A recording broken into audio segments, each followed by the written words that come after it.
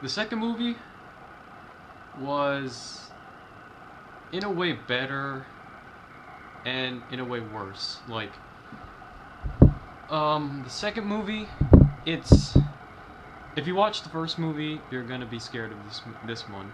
But what's different about it is that its style is a little different. Like, instead of just like a big camera, they have like a bunch of cameras around the house, and also it doesn't feel as realistic as the first movie. Like the first movie, you get a kind of sense that like it's very real, that these people's reactions are real, but here they kind of stem off the typical horror reaction where it's unrealistic. Where example would be the girl Allie, when she hears something downstairs, she opens the door and then she goes downstairs and she's now like scared, but you know she's scared, but then it doesn't feel natural, like unnatural bravery.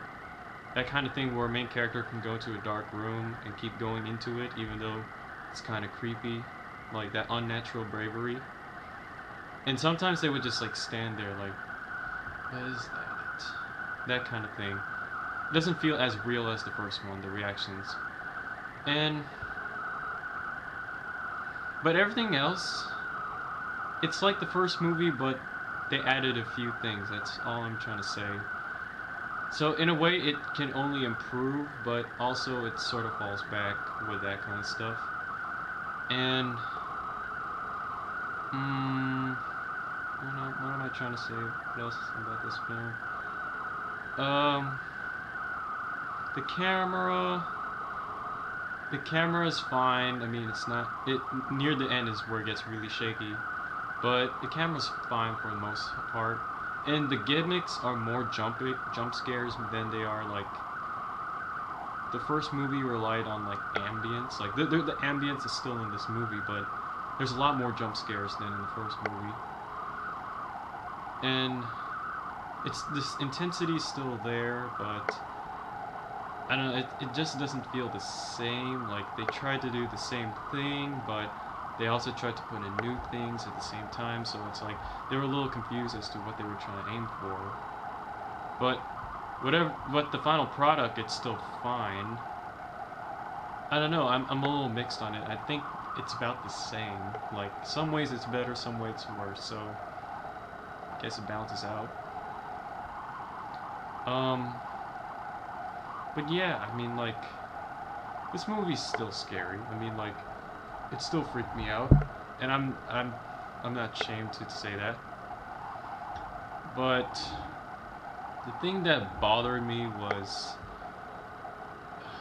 what was that thing that bothered me? Oh, how they tried to connect it to the first movie. I honestly thought that this was just gonna be a standalone movie, but apparently it's a prequel and a sequel to the first movie where like Katie comes back, and I don't know, it just doesn't feel right. Like the first movie was made on like a low budget, and I don't think they expected to make a sequel. And then here they are, they made a sequel, but then I guess what they were thinking of was how they were gonna relate it back to the first movie, which, it's kind of amazing they came up with something like this. Like, it's not that amazing, but I think it should have just been a standalone. Because if you try to connect it to the first movie, it loses some of the realism in it. Like, if that makes sense. Like, it's more following the story than it is following archive footage. Like, archive footage doesn't have a story, if that makes sense. Like, I don't know if I'm really making sense, but when it tries to follow like a linear story, or like when they're trying to connect it together, it loses some of the realism. That's what I'm trying to say. I don't know what I'm trying to get at. But bottom line, Paranormal Activity 2, it's still scary, but it has flaws, but it's still passable. That's what I'm trying to get at.